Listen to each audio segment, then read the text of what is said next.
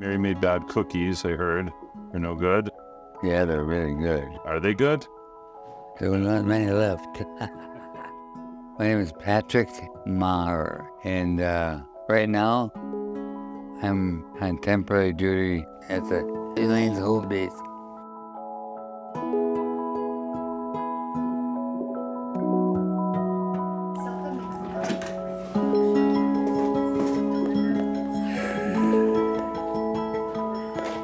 It's a little nicer, right? What are you looking for? A picture of my wife. My name is Jim Maher. My dad is a resident of Elaine's Hope. My mom was a resident of Harwood Place. So they both grew up in Milwaukee. They went to high school together at St. John's Cathedral. And my dad went into the Air Force real early. That was back in the early 50s. Through the course of that career, they had 6 children, my 5 brothers and sisters. My dad went into service right out of high school, got set up with aviation cadets, which led to him being a navigator on several different airplanes in the Air Force, B-25, B-36, B-52. We lived in Massachusetts. We moved to Guam for 3 years. And his last year in the service, they sent him to Vietnam, so we came back to Milwaukee where all of our relatives were. And so we spent a lot of time while my dad was in Vietnam getting farmed out to my aunts and uncles to give my mom a break. You know, 6 kids all by herself, you know. Husband's halfway around the world in a war zone. He let my mom run the house even when he came back. He didn't try to, you know, change a thing. My mom had a system and he let it roll. My wife, Katie was a beautiful person. She was so pleasant and so nice. And she never got really upset, you know. And if she'd get a little mad, her voice would go up a notch, and those kids would know it. She did it all, you know? I don't know how the hell she did it. But she did it all. And it worked out beautifully. My mom had gotten sick and was having more and more trouble. She had leukemia, and my dad also had heart problems, and he was having some problems too. So over time, it got more and more challenging for us. Thankfully, my mom had a friend who was already living at Harwood Place and who actually kind of gave her a little bit of information about how much she liked it. It was hard for them to move at first, but after they did, it wasn't long before my mom said, geez, we should have done this sooner.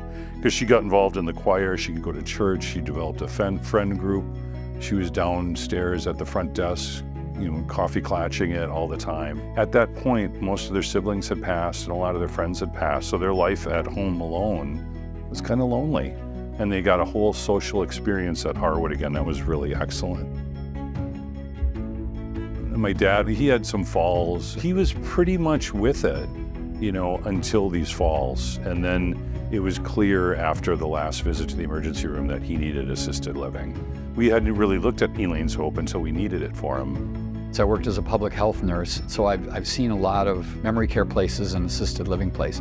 And Elaine's Hope is really a cut above. It's one of the best places I've ever seen. So I felt actually relieved when my dad ended up in this place, and thankful that this was the place he came to. And so it worked out really well with Pat coming here then, that she could get on the shuttle and come over and visit him. She did every day. She started having a lot of problems with her leukemia. One day I took her in and they found some things in the tests that they said, you know, you really need to be in the hospital for a while. And unfortunately, she never made it home after that. It was really, really challenging. Sometimes he knows that she passed, other times he doesn't remember that she passed. The staff worked with us really closely on that. They thought it might be nice to have a photograph of my mom that actually had the year that she passed. And I think that helped, you know. It was kind of a segue into being able to talk with him about that. This one you're looking for. Yeah, That's the one you want, right? yeah. This is the one that shows her smiling, and that's the way Katie was. All the staff that's here, they know what to do if he's having a bad day and to reorient him to something that makes him successful for the day. With his memory issues, they bring out the best in him. He knows them all by name, which is crazy because, you know, here he has memory care issues, but he knows all his workers. Wherever he's at, that's where they're willing to meet him. You look back over the years and you think, how do we get to do all this? You know? And I think it was God walking us along and taking us flipping. And I hope He lets us walk along till we get home and we're grounded.